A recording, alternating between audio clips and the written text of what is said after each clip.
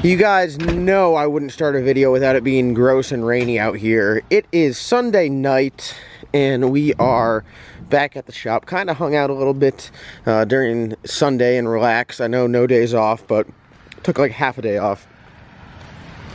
And we are back unloading. This is the part that I normally don't show you guys, which is the not so fun part of racing, but every guy that races knows what it is. It's unloading and loading and moving stuff around and organizing the trailer and cleaning stuff up. Ben, say what's up. What's up? I told him Sunday. This is our day off.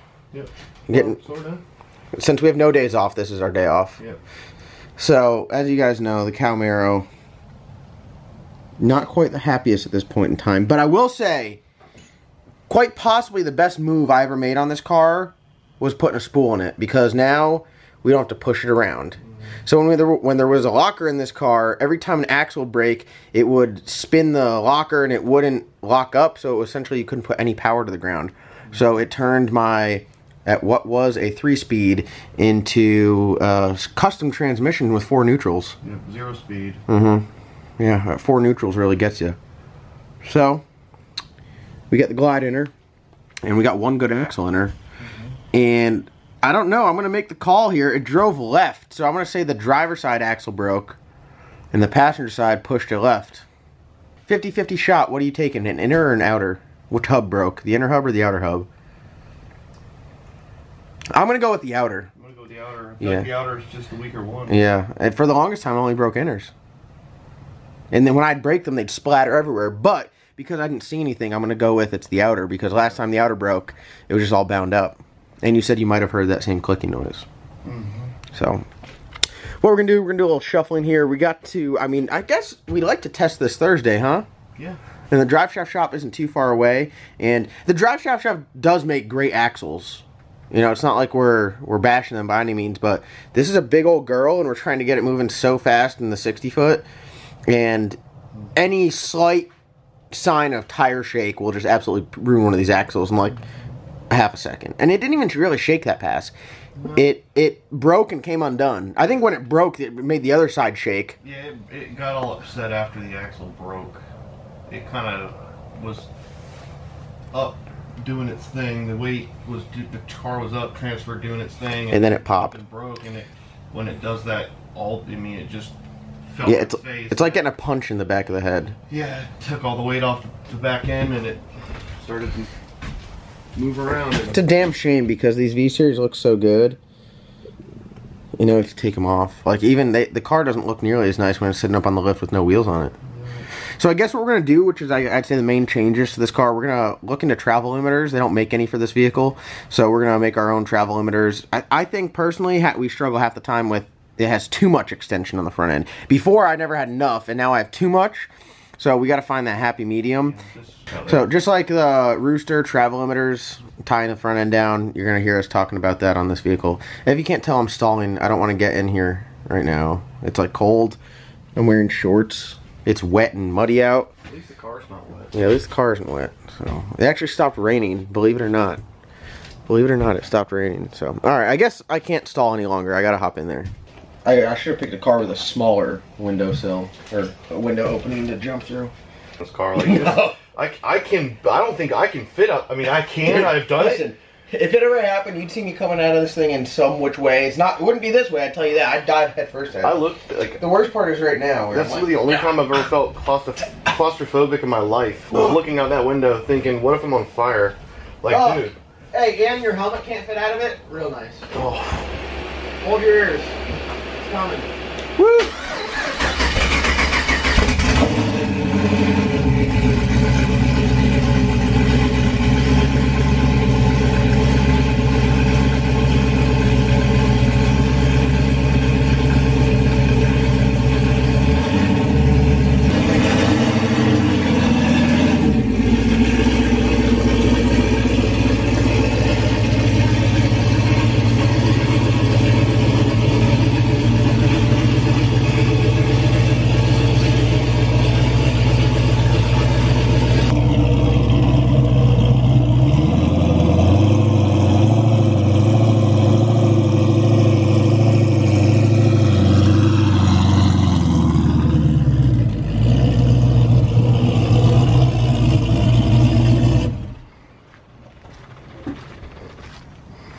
It even drives left and reverse with a broke axle. Yikes.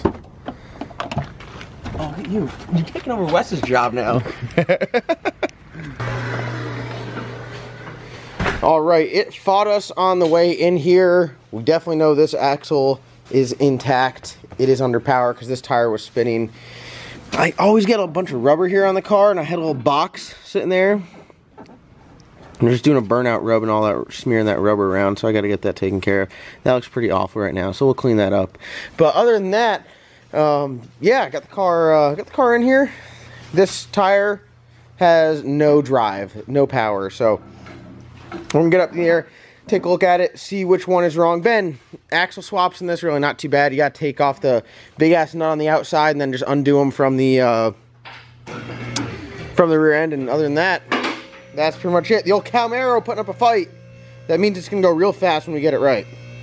And still, if we look over here, we got the old salty chicken just looking like an absolute weapon, just not built yet.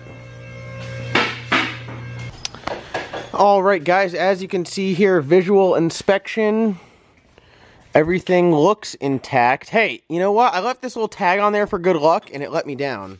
Can you believe that? I even said that. I was like, man, got the tag on there, we'll be alright. So in a matter of seconds, we got both axles free from the diff side. Now this 9-inch here does hold in pretty strong. We just put those new axle stubs in there, and I want to say it's not an axle stub, correct? What? That broke. It's got to be an outer of the axle. Yeah. This one right here. I think this is the one that failed us, and we'll know as soon as we get it off because it'll be all bound up. Surprised it's not taking the boots out though. All right, watching some 1320, ordering some parts, editing some videos. Ben got one out. I literally left for 5 minutes. I was gone for 5 minutes, and you already took an axle out. Both. Both out? Does it show anything? Yeah. Well, what do we got here? How'd you get them both out in literally 5 minutes? I mean, I just did it. Alright, so this one. Yeah. Smooth. Outer? Or inner? Smooth. Nice, nice, very good. 360 degrees of freedom. So inner and outer good on this one. Look at this. I got a little nick in the paint. I gotta get this fixed. Okay. Inner, very nice. Oh no, nope. That's her right there. Yeah. Oh God. It's not good whenever you can.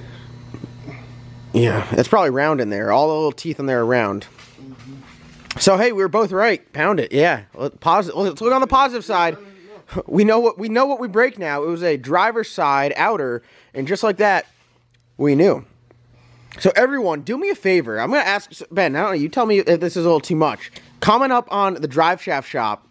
Link their Instagram right here, and go to their last photo and say, John Doc needs a set of spare axles for the Cowmaro. I need you guys to do it. They need to get they need to see like 300 of these because they need to. I mean, these are, everyone's like, man, you need to get something better than the 1,000 horsepower axles. These are more than the 1,000 horsepower axles. These are the big boy head honcho. All you can get. Yeah, I mean, that's it. So at this point, I mean, you saw how long did it take for us to do that?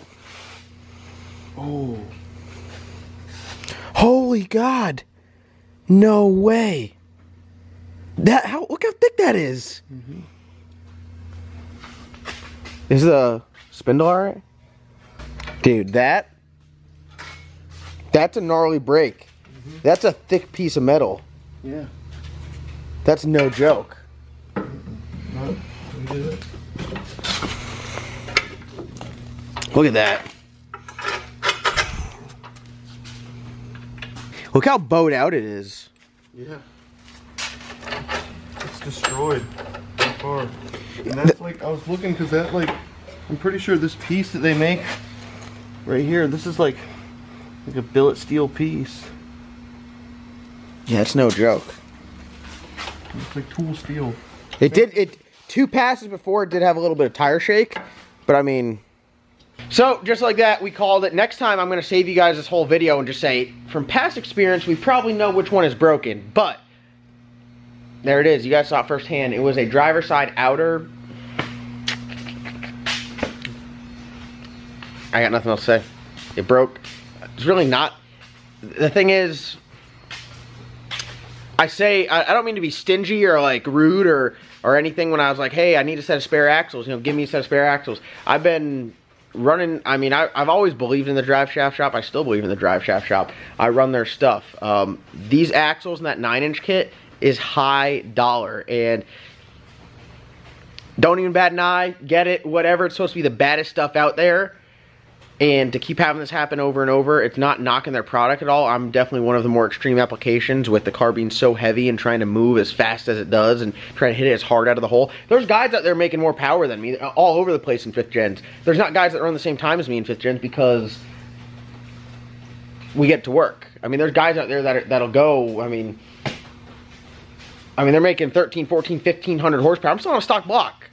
So, I mean, we're trying to maximize it and, you know, be as fast in the 60 foot as we can. We 60 foot with the nitrous cars. I mean, that's what it is. So, and it's heavy. So, parts failures, they happen in racing. I would say if I broke an axle in another year, that'd be fine. But how many passes I got on those? It literally had one full pass at Galot, and then it broke the second pass. Then it had one 60 foot hit and one shakedown, and then it had one full pull, and after that it's done. So max of 3 passes and one 60 foot hit, and put a fork in them.